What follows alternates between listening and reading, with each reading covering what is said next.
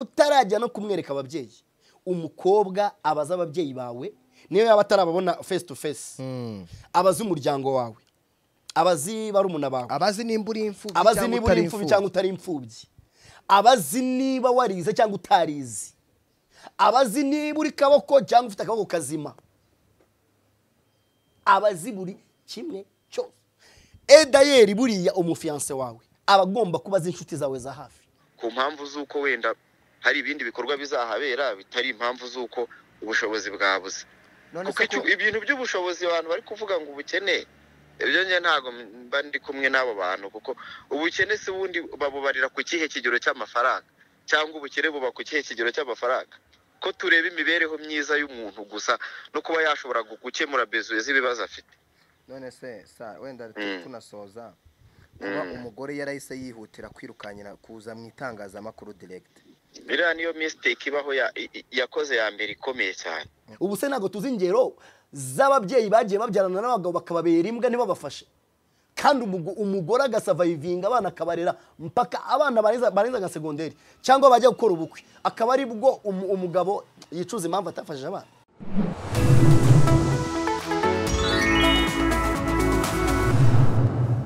Gukomeza kugira intangiriro nziza z'icyumweru. Amazina yanjye nitwa Emi Nyabone 3D TV Rwanda. Umeze ute? Nge meze neza. Imana ikomeze kukurinda kandi ikomeze kukwitaho cyane. Kamara bite? Meze fresh ndashima. Umeze neza? Meze neza kabisa nta kibazo. Ndashima Kristo. Wowe ubuzima bumaze kugaruka? Ubuzima bumeze neza. Rega buriya abanyarwanda baciye umugani mwiza ngo haguma ubuzima. Ibindi byose ubu ntago urara ntago kirara wicaye ngo uryame ku manywa. Oya page yarahindutse. Emi gisirimbere ariko ninjoro wasirimbye. Ejo narasirimbye. Ese mbwira muri bya bintu byose byabereye hari ku rusengero. Ejo twagiye mu itaramo ni mugoroba kuki kuri Foswell. Niki cyagushimishe niki cyagufashije? Ikintu cyantunguye ahubwo ni iki? Abanyamurenge bose barasa.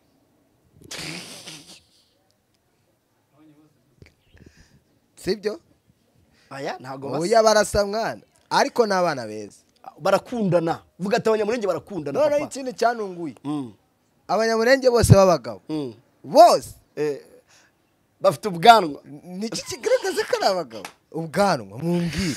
Abanyamurenge banyumve nabi ariko sofa ariko nago nashimye akantu pastor yaje agakora. Abantu twebwe turi gusirimba wowe uraje uraduhagarika mwuka wera turimo. Uriya bamwita Videri. Shane ni Videri. Yitwa Evangeliste Videri. Ariko turi gusirimba mwuka wera yamanutse amavuta y'Imana yamanutse. Uri kwerekana ibyagize gute? Ibi bitakozwe neza. Bitakozwe neza ngo nibajya mu bintu by'Imana nta protocol ibamo. Ngo ni murenga hanga abandi ngo muhagarare hariya ngo hanyuma ngo ibyo bintu ni ibiki? Hari indirimbo abarakora baririmba ngo mwuka wera aramanuka batangira kubona donc nagirimo gushire ukuntu ndaza guharora kano ka video. Ejo sinzi umuntu nagiye kubona mbona Jihadi apostinze video ndimo. Ese Jihadi iyi video cyakoza uyikuye? Emi urumukizwa urumurokore kabisa ushobora kuba waravukiye muri famille y'abarokore nuko byagezeho ngo bikivanga. Ntago navukiye muri famille y'abarokore. Aho naba mbeshye. Ubundi ikintu kiranga umunyamurenge ahari ni igisirimba. Uri kumva? Ni kaunga. Uri kumva? Noneho mbere uri kumva? Mbere kuba uri umunyamurenge singiye uretse dore nga hanzamuye ibiganza ubwo baba bamucanze video. Uzukuntu ya post uzukuntu yanditseho Jihadi abateka mutwe.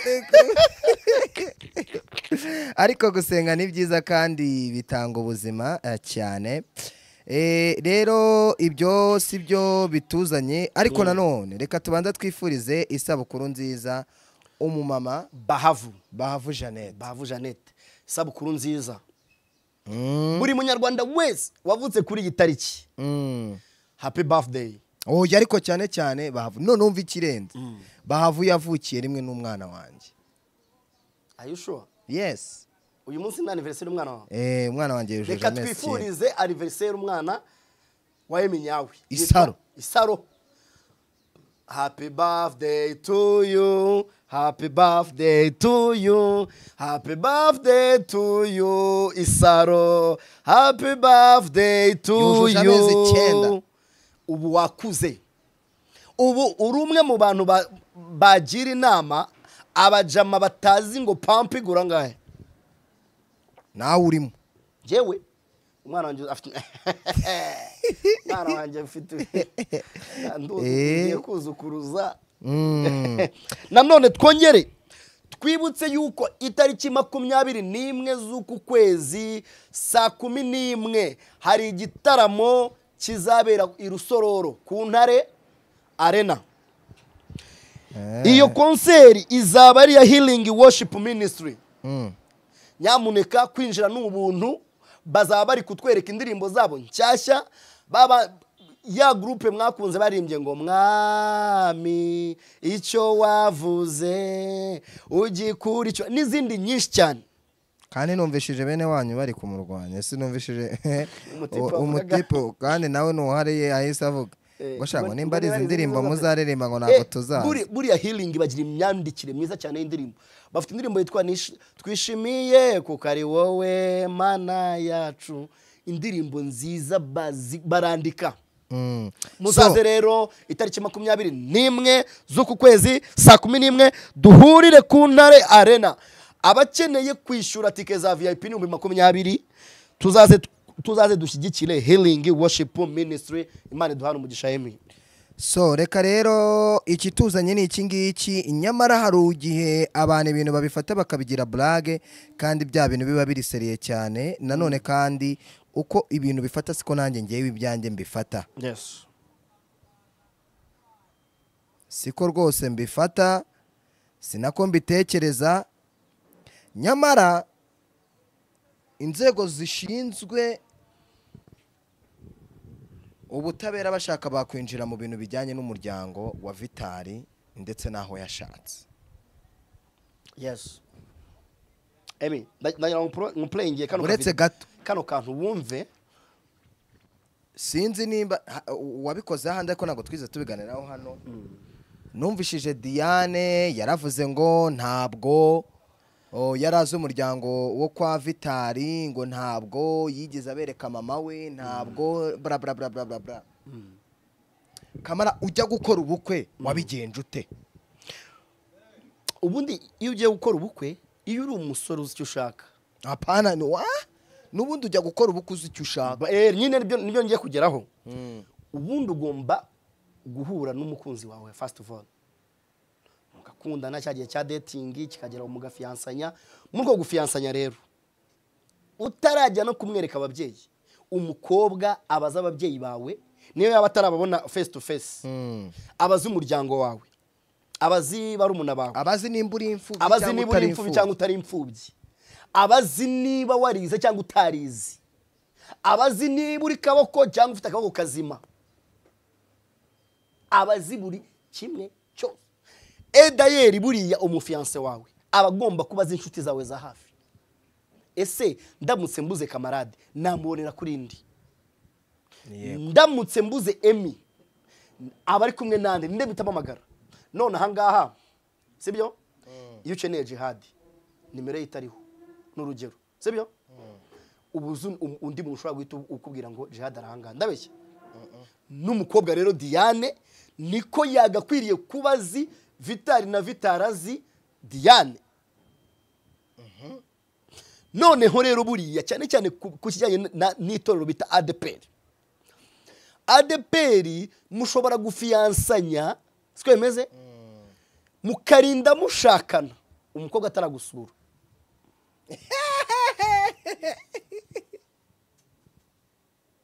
warubizi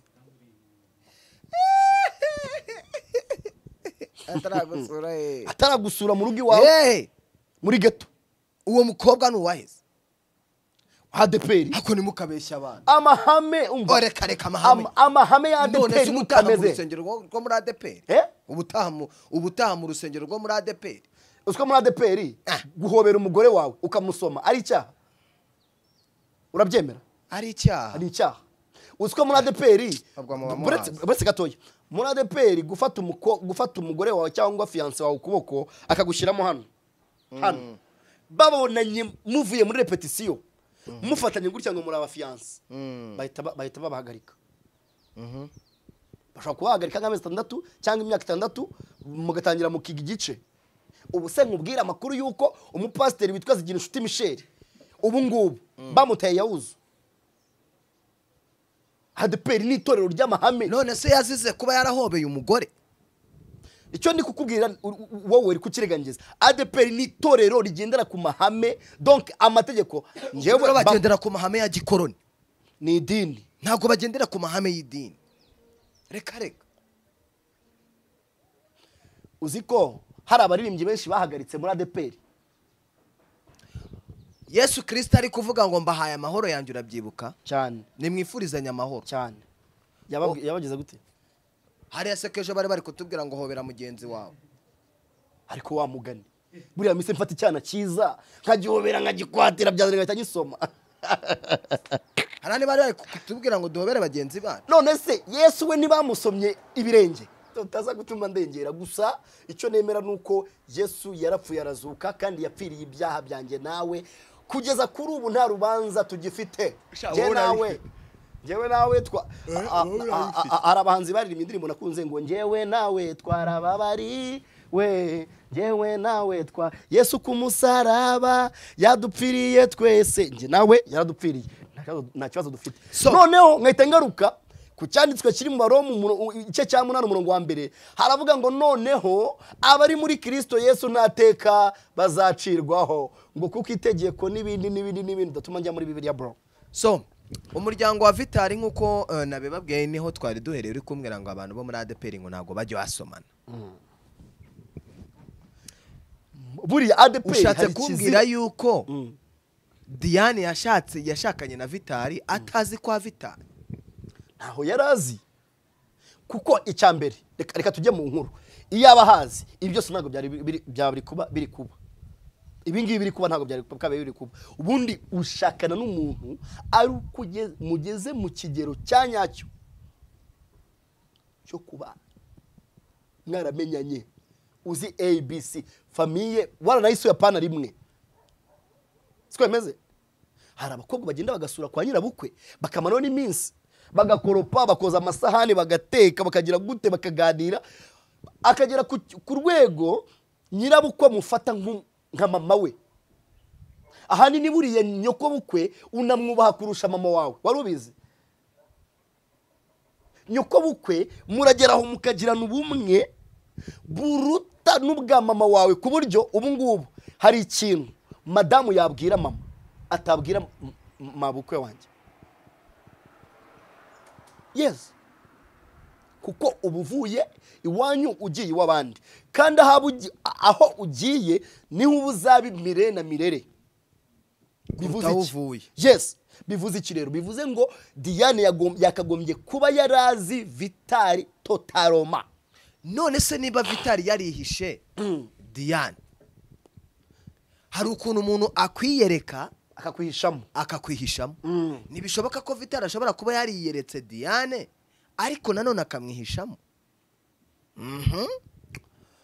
Vitali ni umurokore oya ndatangira kudushaka ko nkubwira yego Vitali ni umurokore kandi Vitali ajya kurongora yaratarafatisha bavuze ko ari satani yigize umuntu turabigarukaho nacyo Vitali ajya kurongora ntago yari afite ubushobozi kandi muri iyi nkuru harimo umusore ucuruza imodoka hano mu mujyi kuri shike munsi ya downtown w'umukiri ufite n'amafaranga nawe w'umwadeperi wadirinze mama wa Diane mama wa Diane twibuke yuko ni umudiyakoni kuri ADPR mu Gatenga nafse bose n'abadiyakoni bose ari Diane asengera mu Gatenga aririmba no muri korali aririmba muri korali yitwa ukuboko kw'iburyo cyangwa ko no kwibumoso Diane aririmba muri korali yitwa ukuboko kw'iburyo bamwe baririmbye ngo Yesu we urashoboye he niyo ndirimbo iriya bayita ukuboko kw'iburyo iriya korali bayita ukuboko kw'iburyo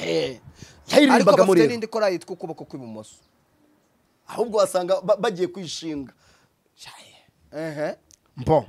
ngo bamare Vitali abakunda umukobwa wabo ariko Vitali urabizi abantu b'inyuma y'ishyamba bazi gutereta abanyacyangugu ni abantu bazi gukora ni abantu bazi gukundwa akaza ni abantu bazi gutereta kamara si ukuvugira Vitali reka nguhe igisubizo cy'ibintu turi bwibaza bari naho turi bukomerezeho Vitali yashatse mu muryango utamukunda of course totaloma nicyo ngiye kugeraho hanyuma rero umukobwa arwana inkundura ariko wa musore ufite amafaranga ntamonera umwanya ariko nanone ntago Vitali uyu mukobwa yigeze akunda Vitali ubu ngubu uwitwa Nshuti Bosco yararongoye ejo bundi ubu Jado Sinza nawe ari mu nzira arimo araprepara hariho inkundura Jado undi nawe birukanye Jado Sinza oya Jadarahari hari undi birukanye w'umuririmbyi siko bimeze noneho umukobwa yarebaga akabona bagenzi be bari kurongorwa Vitali n'ufite gahunda uwo musore nubwo ari kumubwira ngo arashaka umurongora ariko ntago ari kubigera official wasanga arashaka no kwirira kujya yirira tu bisanzwe baby abona majoro Vitali yaraye ahinga Vitali numwe mu bantu bakoreshaga ibintu byo guhamagara ninjoro cyane bimwe bya promotion promotion baravuganaga mpaka mu gitondo umukobwa yarabivuze abakobwa rero abakobwa bibiri bita ngo ni inzabya zoroshye baroroshye kandi umukobwa aravuga ngo arahohoterwa turabigeraho ngo Vitali yaramuhohoteye turabigeraho hanyuma biza kurangira Vitali atsindiye Diane muri gutsindira Diane umuryango ni wabyishimira ndetse nabonye harimo harazamo n'ikintu cy'amoko ngo umuryango wa Diane ngo ntago wari ubyishimiye ngo ntago bashakaga umuntu w'inyuma y'ishyamba twemeze ngo ko abarongorera umukobwa tukibaza tuti se kuki mwaretse umukobwa akagenda kandi mutabishaka kuki mwaretse umukobwa wanyu Diane akagenda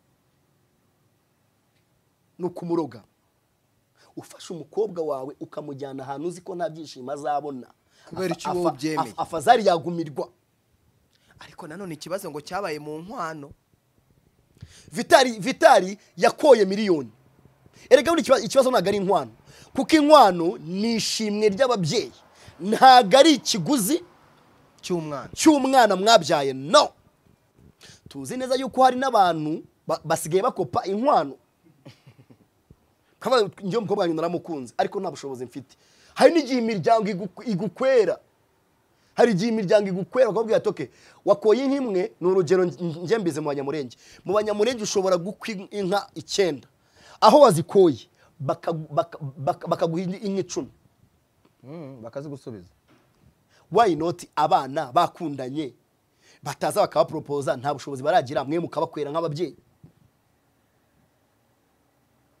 inkwano ntago ari ikibazo tuzi ingero z'abantu bakwa 500 500 600 800 hari n'abadako bakabakopa inkwano nk'abantu b'abakozi b'Imana ntago mwakabaye muri kudiskita ngo ku nkwano kuko inkwano nishimwe ry'uko mwareze mwabyaye ntago ari ishimwe ry'uko mugurishije umukobwa ntago ari ikiguzi kuba uyu munsi Diane birangije muri iyo miliyoni ntiyagira n'ibirongoranwa ajyana umbwire nkuhamagarire Sam arabigusobanura neza yuko nta birongoranwa yabonye kamuhamagare Sam niwe byari birongoranwa Sam yari yambaye Vitali ndetse muri iyi kesi Sam azamo hari aho bamuvuze se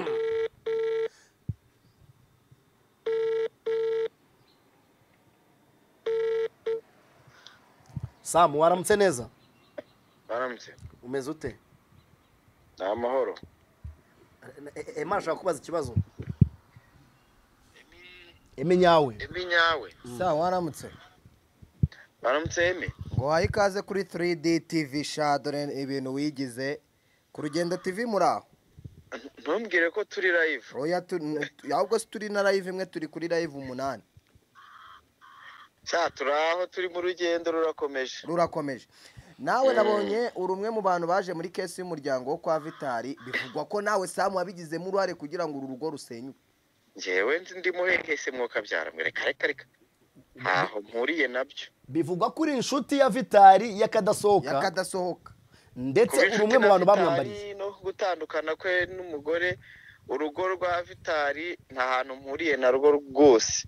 Nta naho nzahurira narwo kuko biriya bintu ni ibintu nyine ntigeze nanjye nabibonye nawe nk'uko ubibona. Ese reka nkubaze wenda nk'umuntu wambariye mu bukwe kandi uri n'umunyamakuru muri no gukora kuri izi nkuru, wenda hari n'ibyo nyuma uvugana na Sam na Vitali akakuganiriza wenda nk'umuntu w'inshuti yiwe magara. Ese koko urashidi ngo abantu bahari hakurya ngo abantu ngo banyamashike ngo muri abantu ngo mukora byatari ngo ariko ngo kugira ngo murekure ifaranga ni hatari? Bro biriya bintu biri kugenda bifata indi ntera. Kuba umuntu yasenya ntago Vitali na Diane rero abantu batandukanye bonyine mu Rwanda, ariko ikintu kiri kuzamo kibini biriya bintu nabyita ko harimo kwibasira abantu bo mu gace runaka. ngo abantu ngo bicyangugu numvishe musijui ngo ukunda inkoko, ngo umusore ngo batamaye inkoko, ngo yirukana umukobwa ngo Vitali ngo ntago bamuhaye inkoko. Nabyumvishe ariko numva abantu babivuze nyine ngo nabadiyakoni ariko ntago bari seriye. Imba ari n'abadiyakoni bari ahantu bari kujyana intama rwose ni mu muriro. None sesa ubundi bitari blague wenda ibyuzi ikibazo cya Vitali na Diane gikomoka kuki? Buriya rero hari ikintu bita privacy cyangwa se ibintu by'umugore n'umugabo apfa. Ndakeka ko kuri ubu ngubu uretse nanjye, uretse namwe, uretse n'abandi bantu bose bari kuvuga, nta muntu n'umwe uzi ukuri kwabyo 100% nk'abari abantu ko ari babiri ba nyir'ubwite nibo bifitiye ukuri. Kuko nje ntago nshobora kwicara mvuge ngo Vitali ndamweza ndabizi ni umwana mwiza, cyangwa mvuge ngo bombi hagati yabo njyewe mbita ko ari abanyamakosa bombi nyine bananiwe kumvikana. Kutumvikana kwabo rero niko kwavuyemo zirare zirita nyine z'uko batandukana. Njyewe natashye ubukwe nk'inshuti yanjye bisanzwe, ariko ntabwo ndi umuntu ntabwo ndi imburamukoro yirirwaga mu rugo rwa Vitali ncunze uburyo babayeho cyangwa uburyo babanye. Twahuraga twakora ibiganiro kandi nkeka ko nabunze uko nabibonaga inyuma nabonaga babanye neza. Ntabwo numvaga ko biriya bintu byabago byaranantunguye. Nk'umuntu wagiye mu bukwe bwari ubukwe bw'umukene. Ubukwe bwabereye Saint Paul, ubukwe twagiye mu modoka nziza, ubukwe abantu barariye baranyoye, ubukwe nta kintu na kimwe uretse ubukwe bw'umukene. Nuko nyine abantu bashaka kugereranya. Ariko ngo Vitali bashakaga ubukwe kubushyira muri BK Arena. Bawo n'umugore wabitangaje biranashoboka ariko why not atanajyayo. Vitali ntago ari umukene ku buryo atabura kujyayo. N'umusore uri mu iterambere kandi uzi gukora. Ndakeka ko aramutse akoze kuri YouTube agategura ibintu bye neza yabujyanayo nta abandi ko babahakorera. Byashoboka ko wenda nimba yaranabigerageje cyangwa yarabifite igitekerezo simbize, ariko bibaye byaranze wenda bishobora kwanga ku mpamvu z'uko wenda hari ibindi bikorwa bizahabera bitari impamvu z'uko ubushobozi bwabuze. Kuko ibintu by'ubushobozi abantu bari kuvuga ngo ubukene, ibyo nge ntago mba ndi kumwe n'abo bantu, kuko ubukene se ubundi babubarira ku kihe kigero cy'amafaranga, cyangwa ubukene buba ku kihe kigero cy'amafaranga? Ko tureba imibereho myiza y'umuntu gusa no kuba yashobora gukemura bezuye z'ibibazo afite. None se wenda tunasoza kuba umugore yarahise yihutira kwirukanyira kuza mu itangazamakuru direct. Biriya niyo mistake ibaho yakoze ya mbere ikomeye cyane. Kuko nkeka ko n'abajyanama be baramuhemukiye cyane. Kuko nkanjye nkeka ko n'undi muntu wese wagira inama Vitali cyangwa se wayimugiriye yamugiriye kwicecekera kutaza muri social media. Kuba uyu munsi Vitali akora ibiganiro akavuga ngo nitwa Vitali mfite umugore witwa Diane, byo bivuze iki? aranamupostinga ye. Vitali aracyambaye impeta, umugore yarayiyambuye. Umugore yarayiyambuye. Vitali aracyapostinga umugore we, aramukunda. Just ntabwo ubwo ni kwakuru kuvuga ngo ibintu byose biri kuba ntibimbarweho, njyewe ndi umwere, ndi perfect. Sawa, urakoze cyane. Ariko byose naho biri inyuma tu. Wabyumvishe? Ubu rero aho bigeze kujya mu itangazamakuru kuri ya mugore, by'ubwabyo byahise bitwereka ufite ikibazo. None ahangaha iyo ufashe ibuye ukaritera mu nyoni igurutse, niyo uba wenda guhamya. Uko byagenda uko ariko kose, umugore we yatwiritse kote febre. Ako reka nkubwire, waza mu itangazamakuru umugore wakaza kuvuga ngo waguze ibisafuriya binini, ngo nagwiza gura amasafuriya mato, bivuze ko Vitali yari ngunda. Aho yasi icyo bivuze, ahubwo bivuga ko ubwo Vitali atigiraga agisha inama umugore we. Hanyuma se ibyabereye mu nzu, ibyabereye mu rugo iwanyu biza gute mu itangazamakuru? Kandi tuzi ko bariya abantu n'abantu bemera Imana. Hanyuma rero njyewe icyo mbona ni ibintu bibiri twemeze. Umuryango wa Diane nta gushaka Vitali, ariko Vitali we aracyakomeye ku mugore we w'isezerano Imana yamuhaye. Nanone se Vitali si ko abari ugupostinga, nimba ari no gupostinga umugore we cyangwa kumuvuga, nanone ari ukujijisha, ari ukuyobya amarari, uburari. Ariko nawe hari ikindi kintu afitemo muri we, ibyo bintu bibaho. Ariko reka nkwereke, Vitali ni umuntu mukuru, ntiza kuri telefone umuhamagare ye nize. Nta kintu yakubwira, ugiye kuruhira ubusa, muzaruhira ubusa. Gira vuba tujye ku kirego cya Ndimbati. Yarategereje kuko ntazagumiraho, ntabwo azapfa kumwemera, kuko azavuga ati aho nge ntibizagenda kwa kundi. Umva famille, kandi bishobora kuba byo. Ntabwo ari buri mukobwa wazapfa kumwumva, kereka najya mu cyara ahantu hataba amaradiyo, ahantu hataba izi za telefone, akaziyoberanya. Ariko nashyira umupira hasi agerageze kwiyunga na sebukwe. None se ubwo ni hari amahirwe yo gusubirana meza menshi ari nayo twabifuriza? Ibyo ngibyo birashoboka, kuko Imana yatanze imbabazi. Jewe kuvuga ngo washyira agapira hasi ngo yongera asubirane, ngiye ari umwana wanjye sinamumuha. Kubera iki se? Uwo ninde? None si cyo namubonyeho ni igiki? Abasengana ariko birashoboka ko yakosa. Yewe n'abasengana uri icyakora cyo mabwiye, natagabanya umuntu wawe Imana izamuhana, kuko bariya n'abakozi b'Imana, Imana irabemera. Kandi natwe abantu turabemera, twabanye nabo igihe kinini mu murimo w'Imana. Kandi cyongeyeho na Plaisir amushyire hasi, kuko murimo Plaisir akorera Imana izamufunga imugire ikiragi, kuko Plaisir ni ishyari bari kumugirira, kuko Imana yamuhaye umugisha, ateye imbere kubarenza. Plaisir yagiye gushingirwa, ashingirwa mu nzu ye, kandi bose ngo ari abanyamakuru. We ashingwa agiye gukodesha, umva ko yari yabuze n'ibisabwa. Rero nagabanya umunwa, iryo shyara rigabanye. abarokore Nta kindi namugira mu inama, kandi ajya avuga ko atavuka i Rusizi, kuko abanyarusizi toge turiyizi, turabantu beza, turabana b'Imana.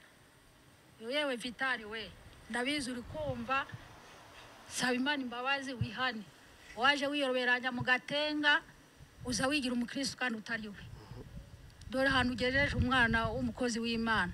Aba bana bavutse tubareba, Diane bose n'abakuru be n'abarumuna be bakurira mu nzu y'Imana tubareba. Nta kinyoma rero wabashyiraho ndagira ngo uvuge ko ugiye kujyaho uvuga unavuga. Icyo ngusabira rero umuhungu wanjye, sinda kubona sinakuzi.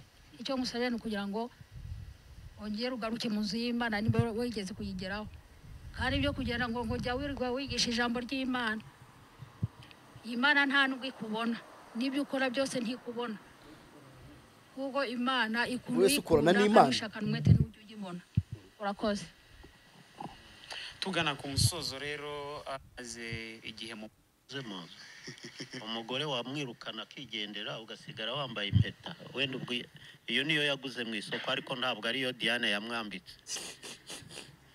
Gusa inama natanga ni ukwihanganisha mwene data Gakumba Pascal na madamu we nibihangane umuntu yagenderewe na Satani kumucika n'Imana.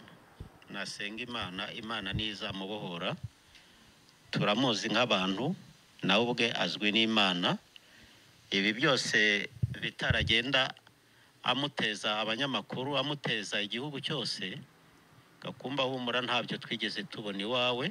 Tuzakomeza tugukunde, tuzakomeza dusangire, tuzakomeza dusabana, nuterwa tuzagutabara ubabaye kuturusha ubushake. No uzigumira uko nguko.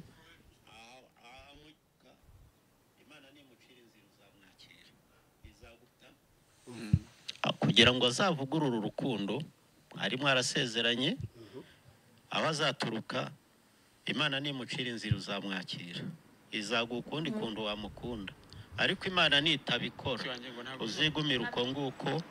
Aha mu gihugu haracyara abandi basore kuko ngendebye ndabona atari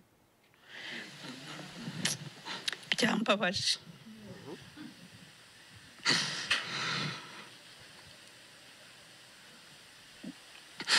Fita wambabaje umutima wanjye urimo agahinda kenshi. Diane ni umwana twakuranye, ndi umwana tuzi,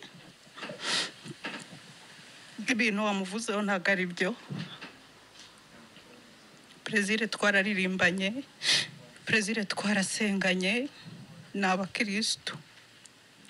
Ahubwo wowe urishitariza umuntu.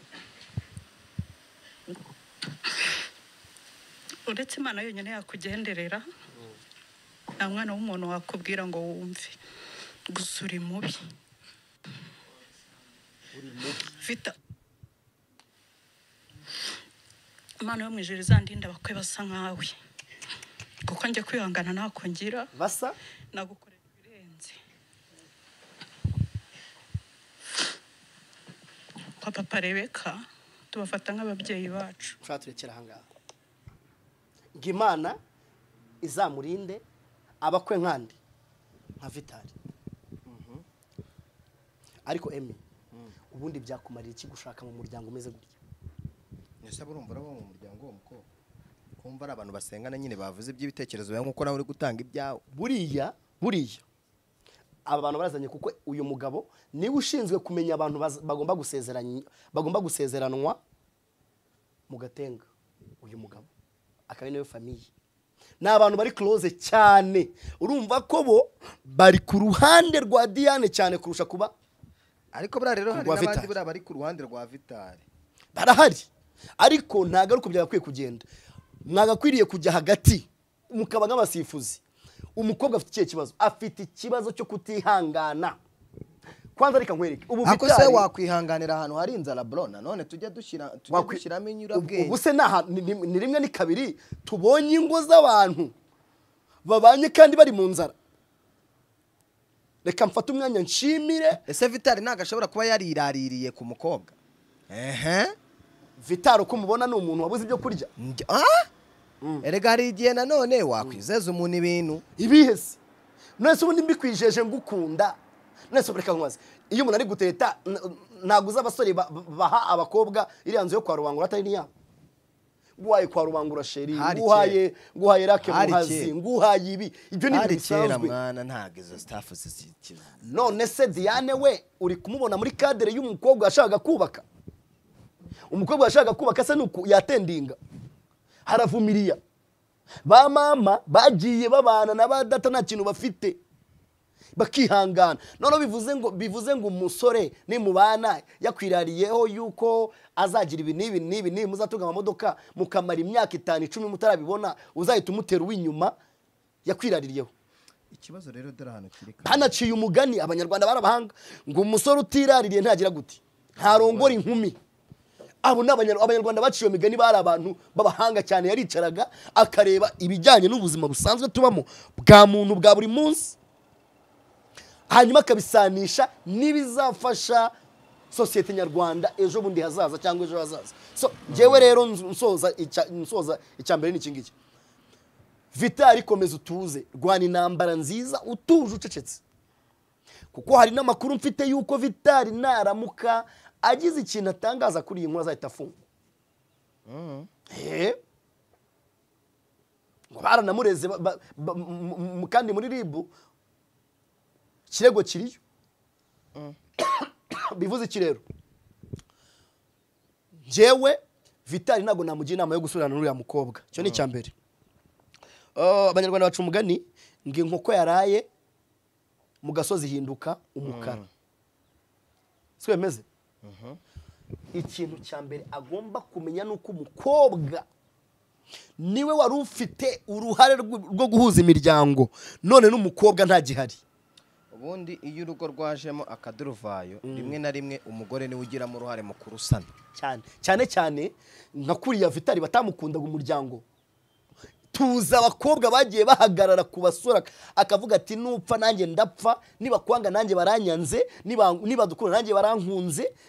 Ahubwo bishobore ko hari ikindi, ahubwo bakaniteranya n'imiryango, kubera bishobore kuba hari ikintu umuryango hagati wa Diane n'uwa Vitali, umwe muri iyo miryango wari wizeye ku wundi muryango, icyo kintu nikiboneke. Kuko icyo kintu cyo mutakibaza, icyo kintu rero kitaboneka bikaba intandaro. Nese Kamara reka nkubaze, Diane ntabyara, noneho kugira ngo urebe ko ibintu byari imipango, arabyara kwa maranye amezi 9 adatwite ngo hamugani. Bivuze ngo Diane yimaga Vitali. None tuvuge yuko Vitali yakoreshaga condom. Wenda ushobora no kuvuga ko wenda n'Imana yabigizemo uruhare ikabiretse kubaho urubyaro. Oya, Imana ni itanga urubyaro. Ibyo ngibyo rwose ni mubishye, yabiretse no kubaho urubyaro. N'abantu muri kubivuga ngo ni Imana ngo yatumye atandukana, yego ndabyemera ko yabatandukanye, ariko mwatandukanye kubera mwebwe ubwanyu imico mibi yanyu iri hagati yanyu, ko muri babiri hari imico ihari. Njewe rero cyo nashimira Imana kurusha ibindi, nashimira Imana kibuye rigaragaye hakiri kare. Oya, ahubwo rigaragaye byararenze inkombe. Gusa ngi ikintu ngayo uramu bebe kujya mu itangazamakuru, yego kuvuga nyine amabanga y'urugo ku buryo yasabwe, uburyo byagenze biriya bintu. Usko byageze aho ngo umukobwa akavuga ngo Vitali yashakaga amarido ameze nk'ay'iwacu. Bivuze ngo Vitali nta bushobozi yari afite bwo kwigurira amarido. Yashakaga yuko umukobwa aji waba agakuramo amarido bafite akaba ari yazana mu rugo. Hari nawe yavuze ngo Vitali ngo umukobwa yanze kujyana na Marene gusasa, ngajyana n'undi muntu. Ibaza umuntu uvuga ariko akavuga n'ibintu byo mu buriri. Ibaza icyo kintu. Ahubwo ikintu gitangaje, ubu mukanya murabona operasiyo y'umugore wa Vitali kuvuga uburyo ki Vitali atazi gukora n'iki. Oya. Yampaye none iyo bivuye mu masafuriya bita bigera mu cyumba direct. Iriya system umuntu ayikora uko yahaze, washonje ntago wayikora. Bivuze ngo rero niba avuye muko Vitali yari afite yaguze amasafuriya manini batabonaga uko bateka cyangwa batekaga ibiryo byinshi. Vitali ngo numwe mu bantu bafungura cyane. Bivuze ngo rero mukanya aratubwira na operasiyo y'uburyo ki Vitali mu buriri. So ngayo nguko reka twigire mwandimba ati bimeze bite, reka dukore conclusion. Birababaje kubona bino bintu biri gukorwa mu barokore. Birababaje kubona bino bintu biri muri aba barokore, abantu birirwa basenga bateze ibitambaro n'amapendo n'ibiki, aribo ubu ngubu reka gusobanurira. Ntarabivuze ubushize, nta mupagani abo tutengo na mapagani, nta muntu musangira agacupa waguca inyuma. Ariko abarokore nibo bari kuvuga ibintu nk'ibi, biratangaje. Abarokore ubu nibo bari ku mihanda, nibo bari gucuruzwa. So Vitali tuza bihangane ntabwo ari we mugabo wenyine waba uhuye n'iyi saga, ahubwo gerageza ukarume iyi situation urimo, utuze uceceke. Diane, ibi ngibi uri kwikora, ibi uri kwikora wagakwiriye guhita wiruka, ubu none turi kubivuga ugapiririka ugasanga umugabo wawe abahuje amaninyo barogana. Niba waremeye ko muyahuza rero, subira ku mugabo wawe. Ikindi, iki kibazo ADPR kizemo, mwishaka kujya ku ruhande rwa Diane nkaho Vitali we atari umukristo wa ADPR, atari intama yanyu. Se bararacyajyayo Vitali ikintu cyanshimishije narakunze, ubu ari gukora ibiganiro by'iyobokamana gusa. Fata Bibiliya akabwiriza, komereza aho ngo papa twigendere.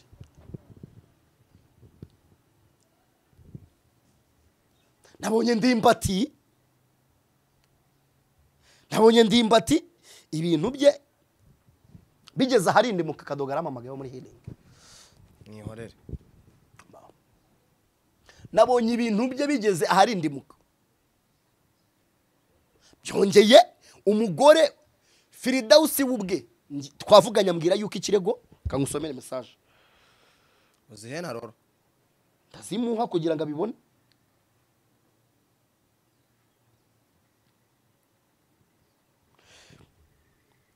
Firidausi yandikiye message ndimbati ejo akimana gukora ikiganiro, aramubwira ngo ariko se iyo utinyutse ukavuga ngo nakwimye abana, mu by'ukuri ntabo nakwimye, ubugira ngo wumvikanisha iki? Wabuze indi mpamvu watanga yuko utabafasha koko? Arongera amwandikira, ntago nigeze nkwima abana, ntabwo nigeze nkwima abana, nta nubwo nzigera nkubabuza uburenganzira bwawe ku bana bawe, gusa ntago uri mwiza pe, ngo narabakwimye njyewe koko? Ndabakwimira iki ko wansabye ko muhura mu kwezi kwa 10 k'umwaka ushize? Ntiwababonye? Nyuma yo kubabona se wabafashije iki? Firidausi niyo message yandikiye ndimbati, ndetse izina ya sevinzo ukuntu ryitwa Papa Twin. Handitseho Papa Twin. Ukimara kubabona wabafashije iki? Kuki wigira umubyeyi mwiza kweri ku buryo uvuga ngo nakwimye abana, mu by'ukuri ntabo nakwimye? Ndumva numiwe pe. Abana ntushaka kubafasha, uba ugira ngo ninjye ufasha, nta kintu njyewe nakwatse. Abana ntushaka kubafasha ubugira ngo ninjye ufasha, nta kintu njye nakwatse, mfite amaboko yanjye,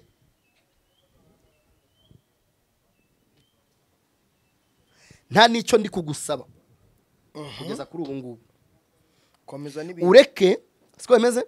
Niba ushaka umbwire mbaguhe. Hari ikibazo se? Niba ubakumbuye barahari rwose dia. Yongeho kadi. Akurukundo karacyarimo. Handi bavuga ngo haciye n'iki? Oya, dia ntago bishatse kuvuga ngo ni urukundo. Okay, nta kibazo. Ureke kubeshya ngo wimwe uburenganzira bwawe ku bana bawe. Gabanya ibinyoma, ushaka izindi mpamvu wavuga, naho izo kuba kwima ntazirimo, kuko nabona kwimye ntabwo ayo makosa nayakora. Naho yasoreje. Uyu urabeshya ntago ari we yasoreje.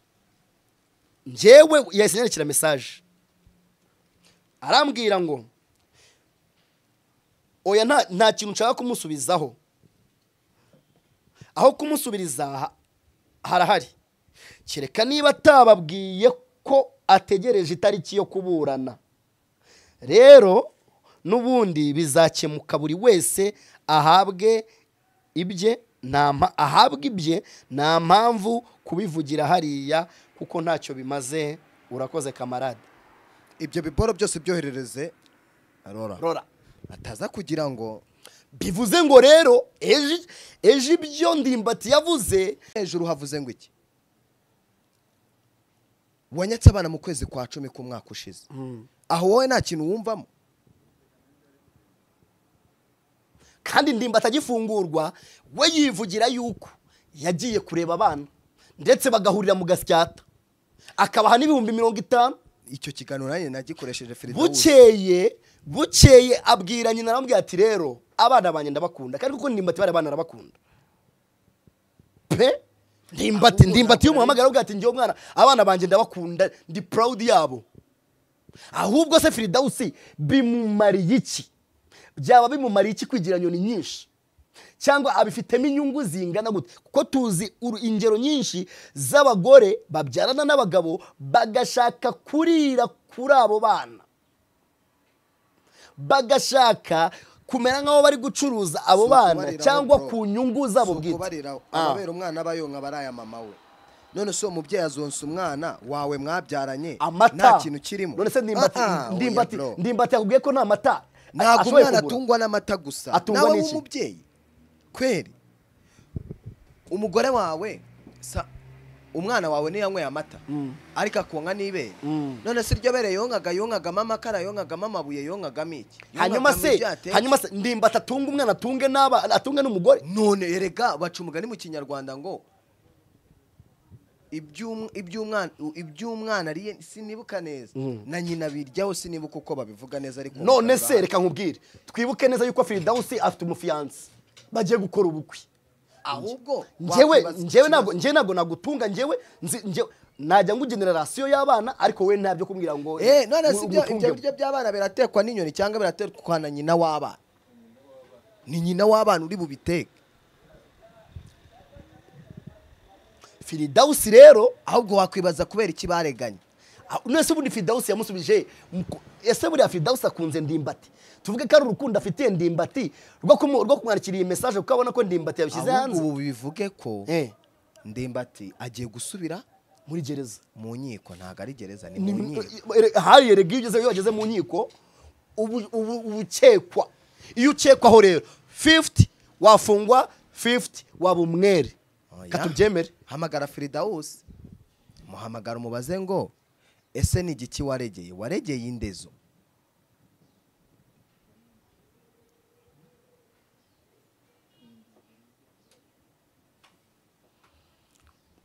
Mubaze ngo waregeye indezo. Anyita basa. Nabonye ari nawe ushaka kumutera inda.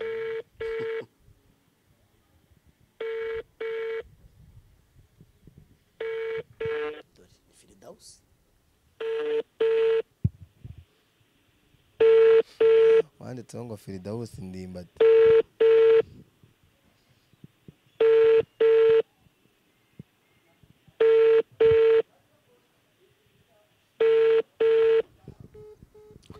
Kakometse manze nkumvishe. Ariko aka video uraraza kugashyiramo mu kiganiro karandimbati avuga ngo abana baheruka muri uku kwezi ati sinshobora gufasha abana ntabona. None se rora ngorora na kamara kuri umuntu nawe ukabuza ubwenge ari wowe wafasha abana utazi aho bari. Ikibazo utazi uko bari, utazi uko babayeho. Ubu nonaha ndimbati we azi ko abana turabatuvuga. Ndimbati azi ko abana bari imuhanga.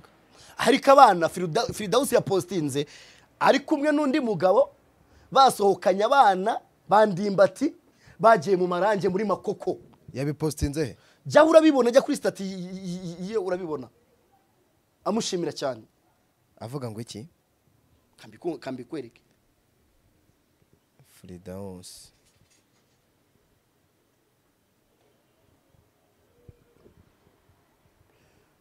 Reba. Nanjye ndi kukareba. Abana barakuze.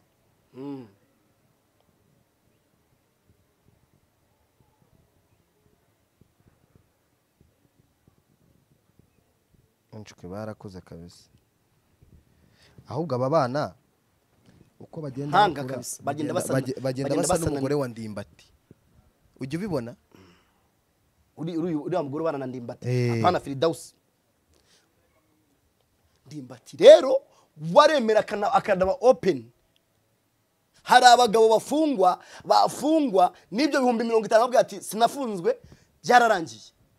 Ako sereka nkubaze Kamara wenda reka tuvugisha ukuri sinzi Ndimbati mu mutima we twaraganiriye ejo bundi ikiganiro kirahari n'abantu bagende bakirebe banagisubiremo aravuga ati Ndimbati nagabuze ubushobozi bro. Ndimbati afite restaurant iba Norvège kandi irakora afite akabari akina filime aramamaza. Reka twibaze nihe mpamvu yabituma ko Ndimbati atari gufasha abantu? Icyambere Ndimbati yafunzwe azira abana be kandi afungishwa n'umugore babanye. Icyo ni icyambere.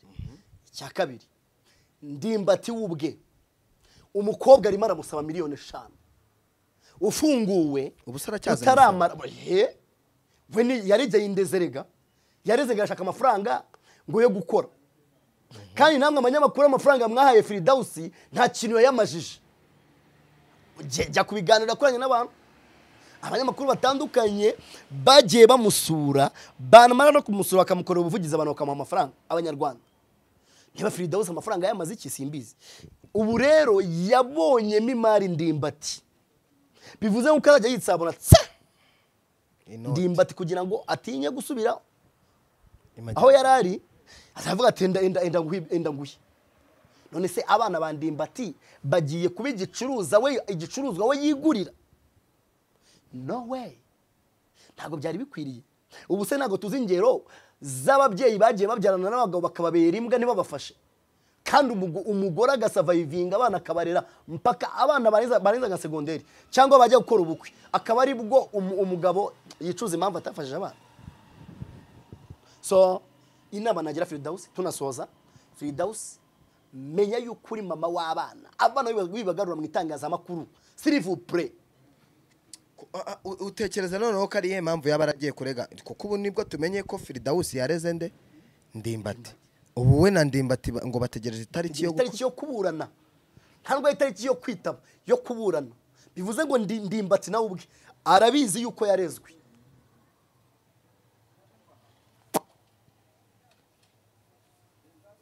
Arabizi yuko yarezwe. Ahubwo mw'abanyarwanda mwe mw'abakunzi ba Ndimbati mwe ni mujye ku mavi musengera umugabo ashobora ko yarakize biriya bya mbere ibi ngibi ndatabikira. Oya yewe nibyo gutanga indezo to. None se wowe wagira inama Ndimbati yo gutanga izo 5 miliyoni? Oya nibata bose nase izo 5 miliyoni arazifite we.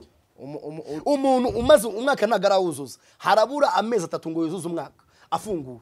Ubu none ko yabanje kwiyondora no kubanza kwita ku rugo urabizi urugo ruba rwasenyutse umaze igihe ufunze. Buretse mani reka nkubwire nawe reka kozana nizo nuza umugabo wese ikibazo cyose wacamo uburi supposed zo kwita ku mwana cyangwa ku muryango.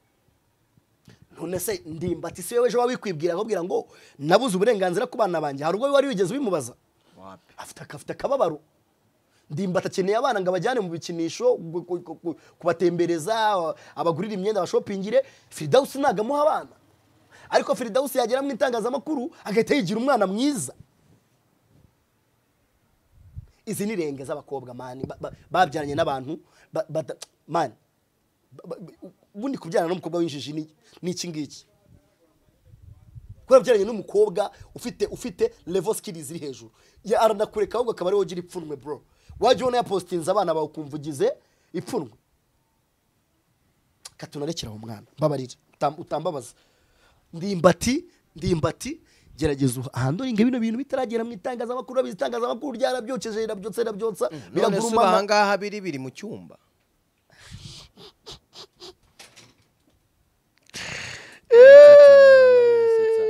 Ahubwo ikiriho nuko aba bantu bombi bakwicara bakaganira bagasotinga ibibazo byabo bafitanye ubundi buzima bakagenda n'ubwa mbere. Sinzi nimba ari hano mu byumviye nuko Firdausi na Ndimbati bari mu nkiko ubu ngubu. Deka tubagira inama yuko Firdausi na Ndimbati nagerageza bahure basolvinge kino kibazo kitarajya mu nkiko kuko uko kijya mu nkiko Ndimbati araremererwa kandi na Firdausi akaremererwa. Twongere twibutse abanyarwanda yuko itariki 21 y'uku kwezi ubwo ni kuwa gatanu hazaba hari concert ya Healing Worship Ministry izabera irusororo mu ntare arena. Kwinjira n'ubuntu, VIP ni 2020. Muzaze dufatanye kuramya no guhimbaza. Hazaba hari abahanzi benshi batandukanye, abaramyi benshi batandukanye bazitabira. Nabonye abitwa Israel Mbonyi, nabonye ba Plaisir Zimana nubwo badahari, ba Gabi Kamanzi, amagurupe menshi ba Nshuti Bosco bazaba bari aho ngaho muri live recording ya Healing Worship Ministry. Izaba saa 11 irusororo. So ni hatari cyane. Reka amakuru hari nuko niyo Bosco yavuye mu bitaro. Yatashye mbibonye ku gihe. Yatashye niyo Bosco yaramaze iminsi arwaye ariko yatashye. So kamera reka ngushimire, nshimire buri muntu wakurikiranye iki kiganiro. Shimire Rora, Imana ikomeze kubitaho.